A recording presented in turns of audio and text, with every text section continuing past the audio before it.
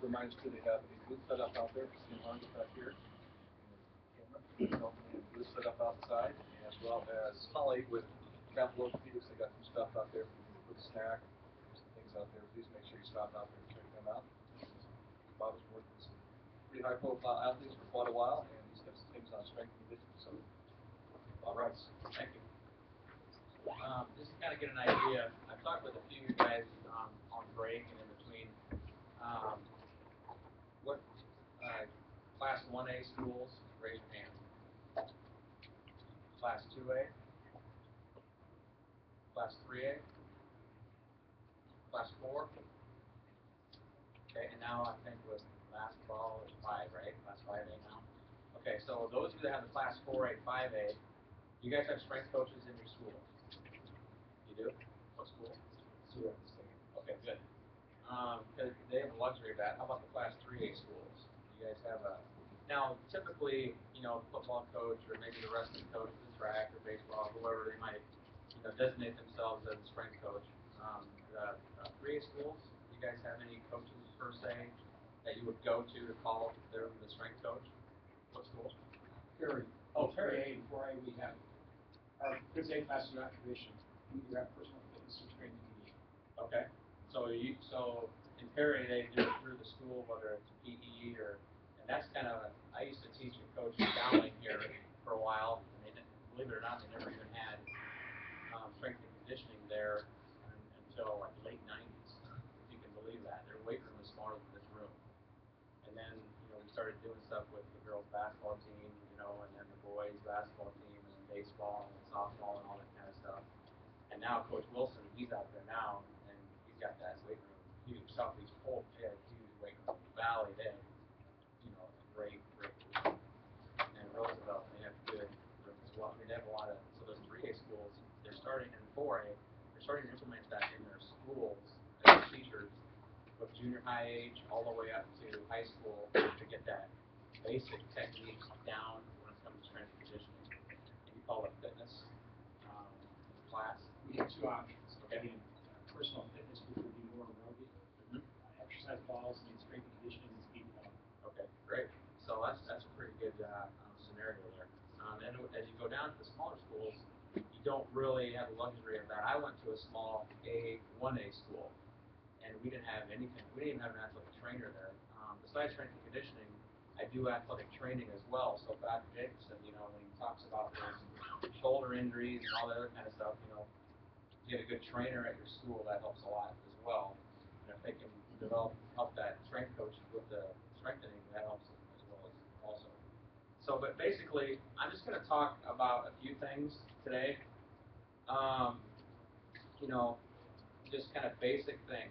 From the warm up, you guys talk about the dynamic warm up to the static and all that kind of stuff. It has maybe in the old school started with the static where you sit there and hold it for 10 seconds. Dynamic, everybody's doing that, getting the body core warmed up. One sport that really does a great job of warming up. Are there any wrestling coaches in here? Okay. And I used to coach wrestling as well, and those guys really get the body warmed up. Okay. Obviously, the room is warm. Whether it's just jogging or doing a cartwheel or a forward roll, or even just sitting here doing it like this. Okay. I'm not opposed to static stretching. Mainly post game would be fine. And then there are even some stretches that I can talk about on break if you're interested in, even just a simple one like this. If you have an inflamed rotator cuff, that's contraindicated. That's not good. Okay? So just, we're taught to do little things like this and this and this, and all of that. So warming up, I'm more concerned about warming up the body. And Tamara here, she's going to kind of go down the aisle here, and I'm going to have you do a knee to chest, and just kind of go through about 5 of them. And she works with me. She covers some of the sports at DMAC and Boone. We do softball, baseball, volleyball, and basketball there. So she helps with that, and we do this with them. I don't care if they're 10 years old all the way up to college or pro. They do some type of dynamic warm-up. You may call it something different, but, your constantly moving. Typically, I like to warm the athletes up 10 to 15 minutes, 20 minutes, good. I remember when I first worked with, one street working in Iowa, some of the Iowa wrestlers, those guys would go for 20, 25 minutes, and then they'd say, okay, now we're warmed up. And some of those warm-ups would be like a workout for some people. So they get their body extremely warm. This one here is called Spider-Man, knee to elbow. Honestly, technique is important within the warm-up, within reason, but I'm just mainly concerned about having a bead of sweat coming down their forehead. If they don't have that, they're not ready. My oldest boy is 13. I have to struggle, probably because I'm dad. I'm like, okay, you got to get warmed up. He doesn't know what to do, so I have somebody else do it for me. So she's going through a few things. These are called military walks with Frankenstein. I do the inchworm before that, so there is a progression of some of these warm-ups. You don't go into the full ballistic kicks right away. You work your way up to that. Does that make sense? Okay. Another type of warm-up that I do is just with a simple stick. I might incorporate this in the routine. Just a lot of rotation. Most people will do strength training in the forward frontal plane and right and left sagittal plane. I try to do it in the transverse plane. Rotation, you can throw a ball farther, get your whole body into it like this versus like this or like this, because that's only 2 planes. So you try to work all 3 planes. If you're running track, talk to a couple track coaches. If you're running straight ahead, that's more than 1 plane. They call that uniplanar. So you do the sports that are soccer, basketball, stop, start, turn, twist. Try to incorporate all those rotational movements within the warm-up and the exercise. Does that make sense? Okay. Another one I do is the band. I'm gonna have her lie down on her back there. She can put it around her foot. I did this with one of the teams I worked with. I had 50 guys out on the field. I brought bands on the field. People looked at me like I was nuts, but we'd already won a state title, so people were already respecting us anyway. And I had 50 guys. We took a little band. We do plantar flexion, dorsiflexion. Bring the leg up. Get the hamstring activating. So there's a lot of different types of warm-ups. Do you guys do anything different? You can do plate circuits. There's so many different types of warm-ups. Okay. We'll talk about strength, speed, and stability, education, explosive energy. First thing is basically strength. Now, to get strong, typically in the weight room, obviously, I'm a big proponent of all the Olympic lifts, squat, deadlift, clean. Does anybody do snatch in here in the weight room in their school? Okay, it's hard to teach, very hard to teach. If you're going to do that or even clean, you better know what you're doing. And start with kids at a 6th grade age, even at a fifth grade age is fine with just using a stick. So one of the schools we work with, a little bit east or west of here, some of the girls, you're probably still in their 3rd week with just a stick, and we've got about 30, 40 girls in there, and we don't move them on until they get that technique down, because I don't want to look at them as a trainer, look at their knee or their low back. I want to do more of the performance side of things, in the event or game. So when it comes to that, it's very. You guys remember Coach McGettigan from Iowa State? Anybody familiar with him? He was a pretty. He's at Air Force Academy now, but he would even have his college guys with Iowa State football when McCarney was there. He would not progress guys until probably the 2nd month until they did the squat. So he gets these guys coming in from high schools that were not even doing it correctly.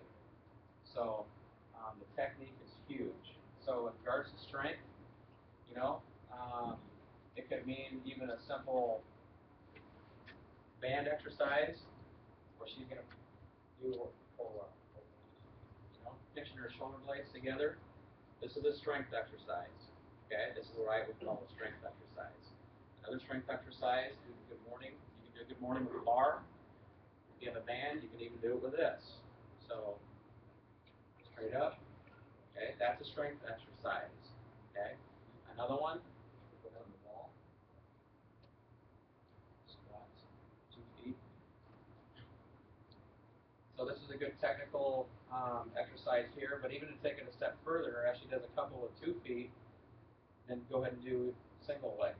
So now we work on prevention, of a female basketball player where their high rate may be tearing an ACL. So I incorporate that in there. So they can still do the regular front squat, back squat, you name it, but they need to do some of this uniplanar stuff.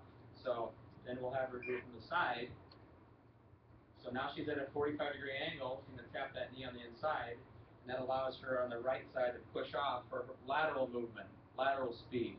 This is an exercise to increase speed. So strength and speed go hand in hand. If you're not strong, you're not going to be fast. If you're not strong, you're not going to be explosive. So that's why I came up with the strength, speed, and stability. You've heard of some programs like Bigger, Faster, Stronger. Okay, that was out of Utah back in the 80s. It's a great program, but some of the stuff, it's easy to follow, but if you think about it, most people, not knocking anything, just to make that clear, but, most people want to get stronger, most people want to get faster, but a lot of the teams that we work with, they don't want to get bigger, okay? So I try to, you can still get bigger as long as you keep your speed. Some of the football guys I've worked with, their fear is if they get bigger, will they lose their speed? Well, you want to make, the athletes more athletic, more functional. Small town, I grew up in a small town, grew up on a farm, a lot of functional strength. You ever get those kids on a farm, they don't come in and lift 3 times, but they come in and now once they're, where'd that strength come from? Because they're functional. They don't do straight ahead, left side, right side. They twist and turn. They throw the bucket over the fence. So I even incorporate some of that stuff in the strength stuff. And you see these things on TV, like the Duckman competitions and the flipping tires and the chains. And there's nothing wrong with that, but you better have someone that knows there's technique even to flip a tire and even shoveling, and even keeping the load close. I remember. My dad said, bend your knees, use your legs. Well, we try to be, have an ego. A lot of boys, the 2 lifts they want to do in the weight room are the bench and the curls. That's all they want to do. So I try to work the whole backside, posterior chain I call it, upper back, mid back, low back, glutes, hamstring, calf. Okay, that's all the posterior chain. Okay. And a lot of kids, if they're good enough to play at the next level, they're very deficient in those areas. So another one is hamstring. Go ahead and in the middle there. I call this one the quadruple threat. It's just a superset to like a squat or a deadlift. So if you got a group of 3 in a rack, one guy lifting, one guy spotting, the other guy or girl doing something like this. Okay? So it just get more bang for your buck during that 45-minute to a minute time frame. So try to be as most efficient in the weight room. Most guys and gals that open up the weight room go at 6 in the morning, during the summer, and kids want to get in and out of there. And if they work, they got to get out of there. Driver's ed you're dealing with. Junior high kids during the year, they're even harder to schedule to do stuff with because they're in everything. And some of the smaller schools, it's tough because you're playing more than one sport. So when is there a true off season for that wrestler? When is there a true off season for that track guy or girl? There isn't. So sometimes you just got to try to get at least a couple times a week to do that, even if it's on a game day and they're pitching. I even do that. They can still do something, but they have to be used to it. I'm not going to throw them in there and burn their legs out. They got to pitch, that night. So it's all about getting used to all that stuff. Speed. One thing I incorporate, speed is important. Go ahead and put that around the elbow there. I use these see how that would help with keeping your elbows at 90. Okay, most runners, they come here like they're reaching back for a baton. Cheek pocket, put 2 bands on. Did a school yesterday. We incorporated those bands. They're not very expensive. So form running that way. We work on form running, straight ahead speed, lateral speed, even breaking down a cone. You guys are, the agility test, pro agility test, agility exercises. Even running to a cone, you got to learn how to break down to the cone and then turn the corner and then come back and sprint. So there's even technique for that. You just can't print something off on a online and say, hey, run this drill. There's technique to it. So if you have a trainer or if you have a strength person in your school or somebody that goes to some of these classes, utilize them. Because it's starting to become, more of a science than anything compared to even when I was in high school and college. So, and then knowing when to, when you do speed and agility, when you do it after an explosive lift day, so there's a 3-day routine, 4-day routine. Their needs is kind of how I work with coaches on stuff like that, and their population. Because if you're an 8-man football, that's a little bit different than regular 11-man, So, so speed, that's one thing. Stability. What do you think stability means? I threw that in there. I took the bigger part out, bigger, faster, stronger, and I put the word stability in there. What do you think that could mean? Body movement. What's that? Control your body movement. Yeah, so go ahead and come out here. In order to be strong, you got to be stable. In order to be stable, you better be strong. I've had a lot of guys who can bench press a house, but they can't hold themselves up in a push-up position on the ball, and hold themselves there. So you work on stability of the shoulder, stability of their hips, their legs. I might come over here and just kind of tap them a little bit. You maybe pull them this way. They don't know where I'm pushing them. You got to be stable. If you're boxing somebody out, you have to be stable to box them out. Okay? Fronting somebody, you have to be stable, but that kind of comes together with strength. So like Dr. Nixon talked about the shoulder, the rotator cuff fits over that ball. You have to be, those rotator cuff muscles have to be strong, hold that ball in place. There's the stability. Because that's an easily dislocated joint, that shoulder. The hip is not as easily because that's deeper in the ball and socket, that femur. Femoral head is right up in that socket. That's hard to dislocate. So that's stability. Another one is go ahead and lay it on your back, come up to a bridge. You don't have to use a ball. Okay, just holding yourself there, just trying to knock her off her base. Hold yourself. Okay, hold yourself. She got a torn ACL on her right side. You might do this. She got to be able to hold herself up on this side. So recognizing what she has, that's hard to do. Okay, keep that up. There. Here. And then relax and do the other side. So being stable there. Sit on the ball. And lie down. Head on the ball. Yep. So even holding your arms up in place here, holding them as strong as you can, and let me try to pull them out of her position. Okay. Another exercise, good for softball pitchers, volleyball, overhead sports, wrestling. You get different positions.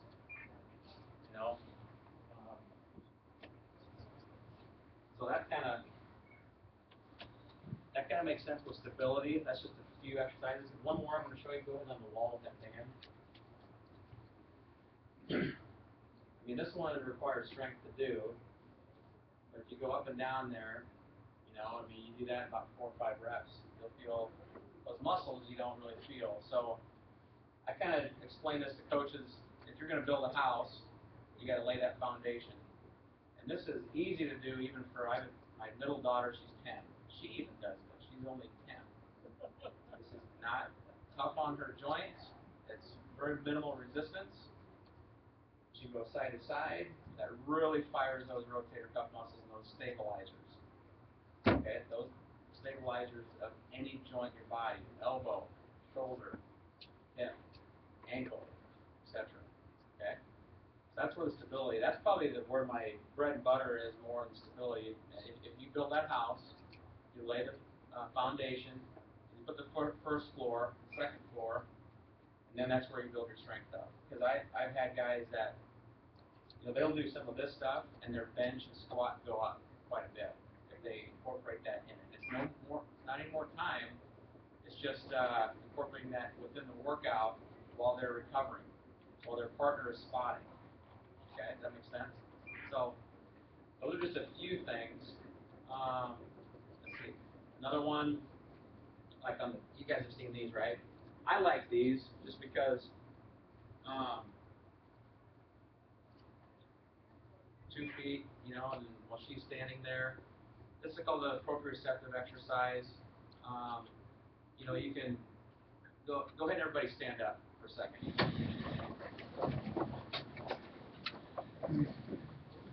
Okay, I want you to bounce on your right foot.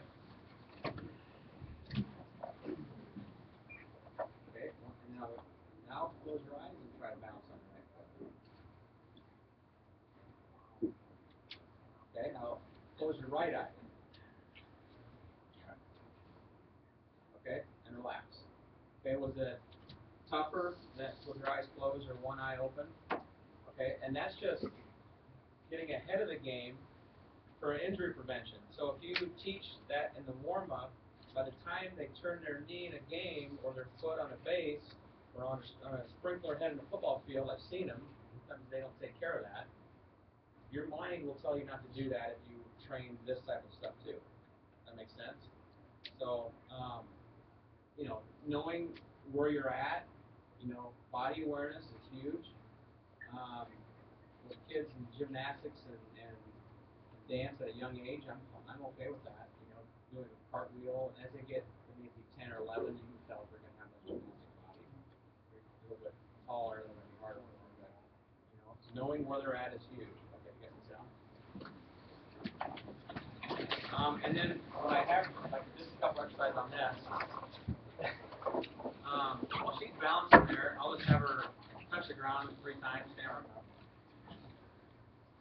And you notice if they have any deficit in their ankle, or their shin, or their knee, even her hip, it works up the whole kinetic chain. So if she's working all of that, then this is a good preventative exercise, or even a strengthening exercise, more like an advanced rehab session in a way. I mean, Dr. Jacobson talked about having a good trainer, having a good therapist. Those are 2 things.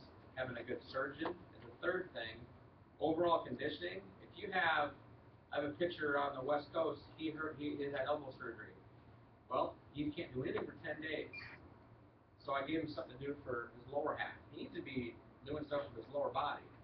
You shouldn't just have kids just sit out because their wrist hurts. They can run. Okay?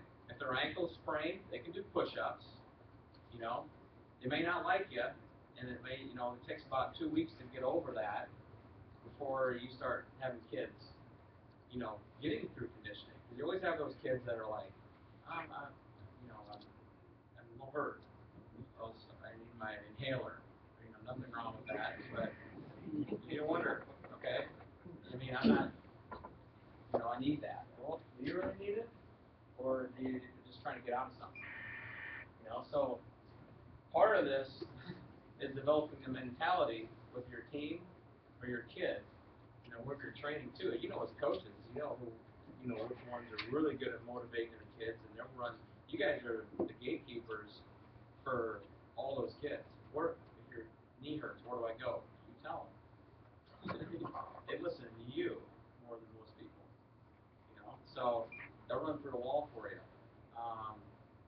But when so you get to do stuff like that, and then you'll eliminate those kids that aren't. Maybe I'm not hurt. I did that with a team one time, and after about 2 weeks, my stuff on the side was harder than the conditioning. So then coach loved it because he had never had anybody miss out of that. So you get that's kind of contagious. Another kid sees another kid; they're not doing something, so it kind of trickles into the mind. So anyway, and that kind of carries over to stability here too. Kind of no pun intended, but you've got to have that stableness, and all that. The E part, explosive. You have these buzzwords on TV, being plyometrics, explosive, core. But a lot of people don't really know what those mean. Some people do. what I call a core is pretty much everything but the arms and legs. Not just the abs, not just the low back. It's the hip flexors, it's the hamstring, it's the glute. All of that stuff in the core has to be stable, to be strong, to be explosive. Okay? If you have some deficit somewhere from an injury, or maybe you're just not doing something there, then you're not going to be successful. And your best players, it trickles down even to a business. If LeBron James is hurt, Game 7 on Thursday night, if he's hurt, they're probably not going to win. And then it even trickles down even to a business, and they won't sell many tickets and all that. So I mean, it's coming to that now, which is kind of, that part of it I don't really care for as much. But so explosive, that component would be simply go ahead and stand on that chair, Cameron. And in order to be explosive, she needs to know, like say for instance on jumping, so face me. I'm going to teach her how to land. Okay, so she's going to come off the chair, land, and she knows how to do this because she's seen me do it with a lot of groups. So that's where the educational component comes in. Land softly. Land coming down into a squat. Don't let the knees come in. That's genu valgum. Knees come in, ACL waiting to tear. Okay? So in order to correct that, then I might teach her how to do a squat with this. Go ahead and put it below your knee. I love these bands. They're not very expensive. Well, where do you get them? I have some. Like $5, something like that. They're cheap. Go ahead and do a squat for me. And notice the band there as she moves her knees out to the side. She's very stable in her feet. They're not turning in or everting or valgus with the knee. Now see how they come in if she's not strong there in her glutes? Do about 2 more. That's a lot of girls have that problem, and even some guys do too at the younger age. You can tell, I went to one school on Wednesday or Tuesday. This kid, I was like, that kid's potential D1, D2 athlete. He would do something different than that. Okay, but from all kids at like 12, 13, 14, 15, that's body weight. You can do strength there. Okay? So let's do 2 more. So watch her feet. She's stable in her feet. She's not turning it in, and she's getting down to parallel. And then sometimes I have these beepers from BFS. I bought them a long time ago. They beep when you go down to 90. I like those because it gives them a good kinesthetic awareness. They know they're at 90. Because I could sit back here and say, get down lower, bend your knees. Or even, how about this how about a dad from the stands? Follow through, come over the top. Kid doesn't know what that means. They better know what it means. So when you run out on the mound, hey, you feeling that? They need to correct it. You can't correct it for them. It's all about the feel and how they feel. It's them as they get older. They need to know how to correct that. Okay. So she needs to know what that feels like to get down to parallel. Okay. Another one. Good. And now lean over. Now she's like that. That's not good. Her core is not strong. So she needs to be, so you're doing cues to the educational part. You guys have done this before. And, feet shoulder width. Neck your shoulder blades. Head forward. You're giving them little cues. If you got to laminate them and put them in the squat rack, like Coach Doyle at Iowa, set your core. Simple 3 words. Set your core. He has all those laminated in his squat racks. Okay? Okay, so go back up on the box, or the chair. So in order for explosive,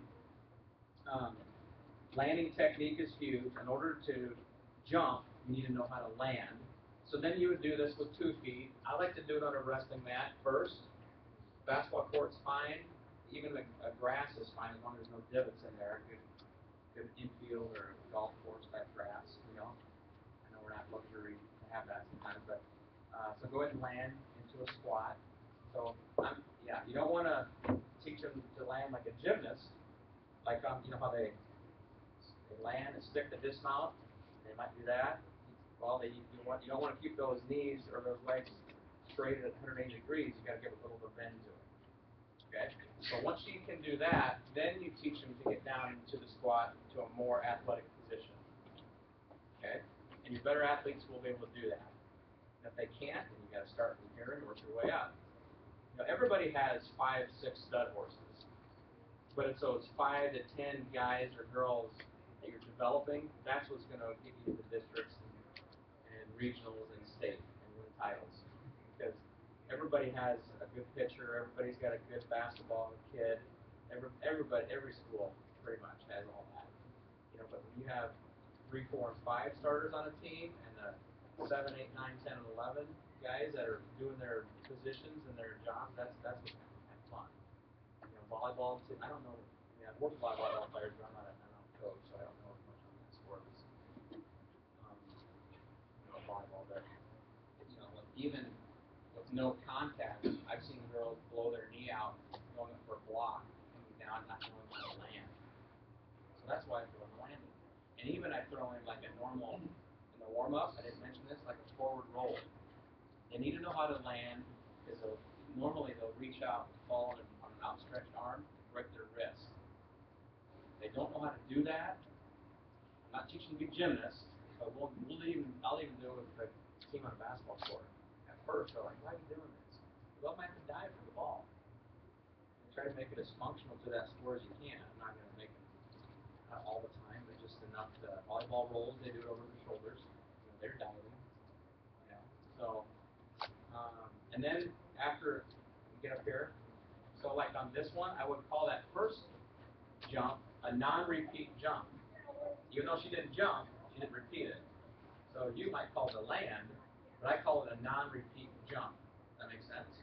So if she lands, it's a non-repeat. So if I have 30 people, I'll explain that to the kids. All right, you guys, give me 5 non-repeat jumps. And they know what they are. Now I'm going to have you give me just 2 repeat jumps off 2 feet. Okay? So you're going to go here, and then come back up and jump up the block, or grab a rebound, or that's where you're going to move the vertical. But you better be able to know how to squat to get kids up here on a box that high. If you got linemen weighing 250, they can't get up. They're not going to, they better, you know, they might weigh 250, but they better be able to squat 450 or 4, you know, in order for them to be explosive. You know, one rule of thumb is, you know, I read that in order for groups to start jumping, they better be able to squat 1.5 times their body weight. You know, the bigger people, they're not, they're big and they can lift more, but pound for pound, usually your strong guys are 150, 200 right in there. They're very, very strong pound for pound. And that's called a repeat jump. So then I would do it. Okay, go ahead and stand up. Give me a non-repeat on your right leg. 1. Yeah, now see how she kind of caught herself, moved in. Okay, and then you don't. Now they can't get into a full unilateral squat or uniplanar squat into one leg. Some people can. Not very many to sit here and do a squat with one leg and come back up. That's strength. Okay, so she's working on that. Her knee kind of came in a little bit, so then she probably needs to work on her glutes. Okay, and then that's called a non-repeat. So that would be like the educational part of that explosive component. Makes sense? So I'm big. I taught for 10 years in high school, and I still sub here and there, and I like teaching. I love the educational part, you know, teaching some continuing ed and all that kind of stuff. Education, you know, if you don't educate parents, you know, about cutting weight and they never wrestled before, those parents go nuts. You know, what? You can't eat anything here. Or I'll see them cauliflower ears. Oh my gosh, do I drain that? Well, they kind of want it. Kid wants it. But the mom, they want it drained. And then you're out for 3 weeks. You don't know, you don't have somebody there that, you know, dealt with that before. So, no matter what sport it is, it's educating. Where I went to school, we never had soccer. I didn't even know what offside was. You know, and if your kids are playing it, you understand the game and educate I want to get educated if I'm not the coach, you know. But I'm pretty lucky to be around a lot of coaches that know the game, and I can learn from them. I'm kind of, as a trainer covering games too, I've been like on their side, you know. And I, oh, I didn't know that was the rule for that, or even hockey. I covered a hockey team one time here in town. I didn't know hockey. I didn't have that. So education, squat education. I mentioned this before with the cleans. I start with this: knowing your foot placement, squat shoulder width, clean hip width, Romanian deadlift hip width. Okay. So on the Romanian deadlift, I'll have her put the bar or the stick on her thigh, and then hip width, and just kind of go through that, and you bend your knees just a little bit, yeah. And you need to feel that in the hamstring. And the kid might say, well, I feel my back. Well, you're not doing it right, so you need to back up. Okay. So you work with the stick, and then so those types of lifts are hard to teach. Then another school I was at the other day, they do a lot of push press and split jerks and stuff like that. And some of the coaches that aren't football coaches, they get intimidated by those lifts because they don't know what they are, and that's okay. You just have to learn it from them or practice it with a stick, and you can even have your girls do that. Because when I first started, the girls hardly were ever in the weight room. And now they actually probably listen better and are more intent than some of the guys. Would you agree with even some of the kids that we work with? I try to knock that ego out of that room right away, because I can humble even a pretty strong kid pretty quick. But it's not about that. It's just making them. Sometimes you have to do that. I remember when I was in high school, I thought I could mess around with my football coach. Well, he's like almost 50. He about killed me. Because he's an 18-year-old kid, and you think you can do a lot. And you can't. So. So just trying to get that out of their thinking. The energy part, threw this in there, and that's nutrition and sleep. And post-nutrition tournament, my son had 3 games yesterday, 8 in the morning, 1 in the afternoon, and 6 at night. So what does he eat during that time? Softball tournament, you might have 4 games. Volleyball tournament. Football, you just have 1 game. A little bit easier to deal with when you come back because it's a traditional pregame meal on a Thursday night. Basketball tournament, you usually have 1 game. You may have 2.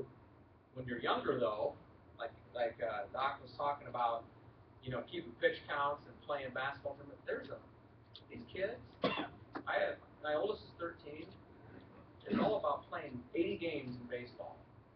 What happened to maybe playing 25 and practicing the other 3 times a week? Whatever happened to that? They lose their fundamentals. I'm on a elite club team. Big deal. I tell my kid that even. I'm playing in them. We got 40. So, you have to learn how to bend your knees to get a ground ball. You have to learn how to throw with technique. He talked about throwing a curveball. I'm lucky to be a partner with a guy here in town. Anyone ever heard Grand Slam? Jim Holman? Phenomenal. Like with teaching kids how to throw correctly. And I don't have my son throw a curveball. I'm not having him do it. Probably he throw a change up. Off speed. It's all about changing speeds up anyway. Not until next year probably. It's 14, 15. You can throw hard, but I'm not having him do that. Then you got these little guys throwing number 2s, just constantly strike guys out. But you wait about 3 years, they won't do anything yet. You just got to tell your kids at a 13-year-old, 12-year-old age, their mentality. It's like, like the other day, one of the moms wanted to put an umbrella over the dugout because there was too much sun. And that's just the mentality we live in. I'm not saying she's right or wrong, but I'm like, just get in there for an hour and a half, just play. That's kind of my background philosophy. Pamper something that comes in the weight room. That mentality, the energy. Oh, are you okay? Oh, I'm tired. Well, get some sleep. They need sleep. That growth hormone is working during those ages. sleep is important. So what to eat before a game, what to eat after a game. There's so much stuff to think of as coaches and parents. The other day we were in Lincoln in a tournament, and let's go to McDonald's for breakfast. The only thing that's open at 7:30 in the morning. So, pack your own. Whatever happened to that back in the day? Why don't you just pack a picnic basket? That's good nutrition. Stuff out of the garden. Tomatoes out of the garden. Apples off the tree. That's fuel. Carbs are fuel. Protein is good too. But and then we get into supplements. Okay, that's a whole other topic. I promote some stuff, like good protein stuff for some kids, but not until the right age. And I always preach that it's the word supplement, not replacement. You still eat what you do. You just along with that, you can have a protein drink, a protein shake, helps with recovery. But then you better do your homework when you go into GNC, because then somebody might have, $100 body, but a 10-cent head. They don't know what they're talking about. Okay? 19 years old, never been through college, never done this, never done that. So you better do your homework there. So it's all about doing your homework when it comes to nutrition, strength and conditioning. Because you want the best for your kid. Most of you probably have kids of your own that were athletes, and some of them are probably like the kids that you coach. So. That's where those three things come into play. But I'm real big about education. I don't know. You guys are all teachers. I'm sure you guys are too. Is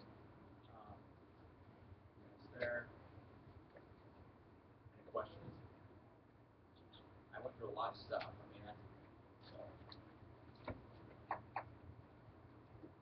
Yeah. You have, like I coach girls basketball, and we run into a lot of ACL stuff. Yeah. And is there like what are some things I can do like before practice or before the game to have them like basically warm that ACL? I don't know whether warm it up or you know what I mean.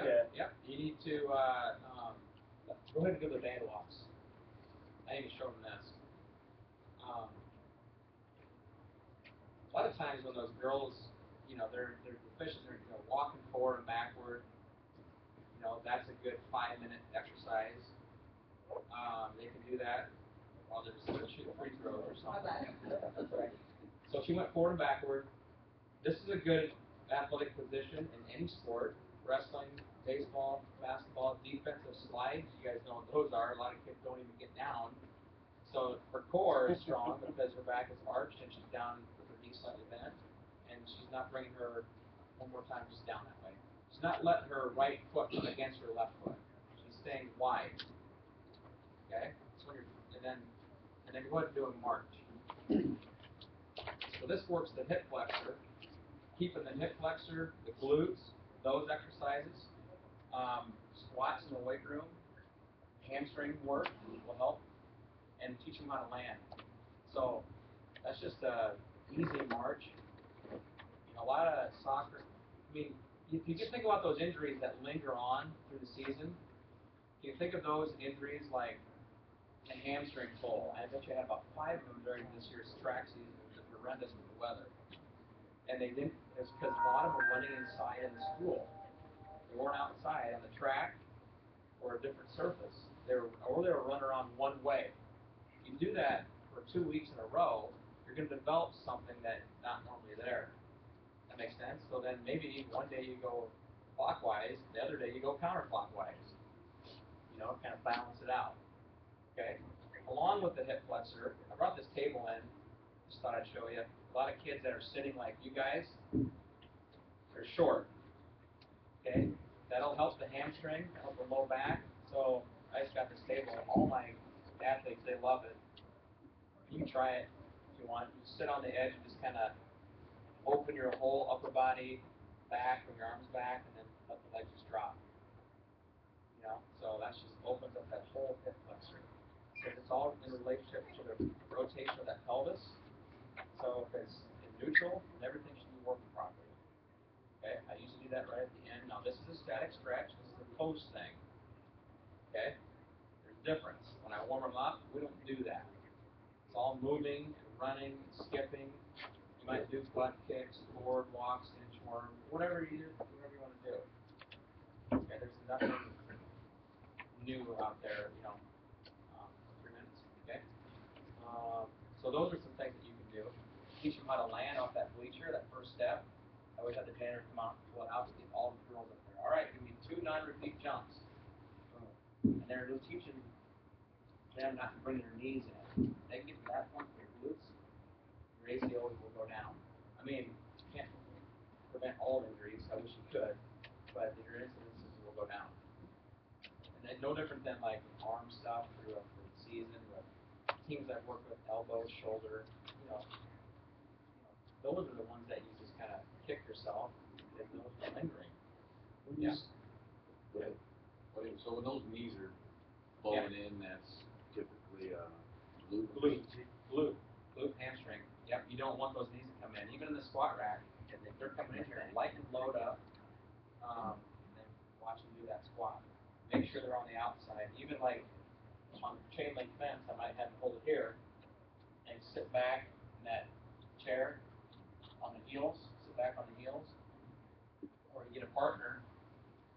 Okay, go ahead and sit back. She's leaning back, and then after 2, can have it without me. Fine. Now put up on your toes and do a squat. You see that sometimes. Okay, that's a back injury waiting to happen. Okay, weight room is for prevention, not to get hurt in. Even on boxes. Boxes are great, but I've seen. One time at a school, there was a girl. They were ranked in the top 5. She was their stud pitcher. In May, she broke her elbow, broke her arm because she landed. She hit her shin on the hard seal box, and she fell. That was a track team, good kid. Last year, stuff like that. You don't want to happen. Question back here. I was just saying, a lot of kids, when you start talking warm up and stretches, you lose them. You do. I mean, it's almost like, I hate to say it, it's almost like wasted time. It is. And what I would do is have somebody else warm up instead of the head coach. Do something different. Because I did the teams that warmed them up because they're always with the head guy or girl. If your assistant does that, I did it. At 4A school, we had the luxury to do that. And then I got out of there, and that was my job, and I kept them online, and you're right, they don't, even when you warm up throwing, it just, that's driving me nuts. It starts at that young age, that mentality. If they're not spreading out on the field or doing whatever, that's just, it's going to be harder for you to get that back. But it starts at that mentality. Do you do different things in warm-ups so that they don't, because I find a kid that you do a warm-up, you tend to do the same thing. Yeah, Yep, I do. We have about 5 different types of warm-ups, because if I do one throughout the season, then we do it again, then I can tell when I lose them. And I change it up. Even the weight room, we have to change it up. But it's hard when you're in a smaller school, and they don't have a true off-season, and, they call that periodization. If you have, the larger schools, you may have a good kid doing maybe 2 or 3 sports. But I've had some kids at Southeast Bowl. One kid, he did like 4, and he was proficient in all of them. But he was busy. And good kid, didn't want to let the football coach down because he was doing basketball. Didn't want to let this down because he was doing track. So you're pleasing everybody. So, I changed up a lot. And I even, when I do my speed agility camps, I'll bring in somebody. I brought in a guy from Drake one time, Mike Potterman, he's not here anymore. And then I brought another guy in just to change it up for me. Because, as teachers, they get sick of you after a while, and you might get sick of them. Both ways. Yeah. Days of the event, and they're in a lifting program, and get plenty of rest, and nutrition's good. Good? Keep on the same program? Yeah. That day of the event? Yeah. What sport? Oh, I teach a BFS class. Oh, yeah. Year long. You bet. Every day, Friday night, you got football, Tuesday basketball, wrestling. Yeah, if they're constantly doing that, you're okay, in my opinion. Yeah, and I like their organization part back there. They have those sheets ready for you to, break records and stuff like that. There's just a couple things that I modify within that. I don't call it that, but yeah, they're doing that all the time. Our BFS classes are in the morning, so we Yep. have enough time to recover. Oh, yeah. Yep. They're used to that. But then you'll have a coach say, well, I want to hurt. Even swimming coaches, we're tapering off. It's stay coming out. They don't even get to go faster. Yeah. That's, you gotta look at that coach. You have problems, we're a 2A school, and we have hired a performance therapies out of Coralville, come in and they've done our weight program, and it's not our traditional bench pyramid and things like that. Is We're that doing, with Dave over yep, there? and we're doing a lot of the core and a lot of what's like that. It's hard to sell kids early to get them bought into that. You Well, have yeah, problems with that? because I've had, even last year, I had some kids say, when are we gonna go in the weight room? I'm like, this is strength training. You need to be able to do this. So it helps from you as a coach to relay that to them. That helps a lot. What they're doing is great. Maybe incorporate some heavier duty Olympic lifts, because those are important too. If you can get both of them in there, because one of the guys that worked with me, he worked there. I know a little bit about them. Yeah, they go to a few different schools at night, right? Yep. Yeah, they do good. Let's thank Bob for his time today. Thank you very much.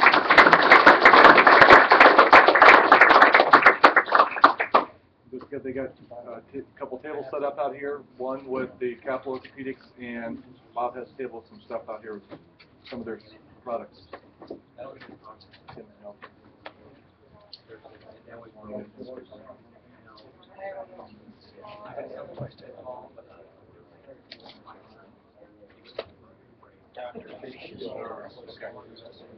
That works pretty good. I didn't. What is it, wireless here? Is that the deal? How's this work? Well, I'm using them all as cameras, but these auto upload to that. So my memory card is going straight to the computer. Too easy. Oh. This is Dr. Mark Fish. Hi, Brian Bertini. He'll be introducing you. Okay, great. Okay. Anything or?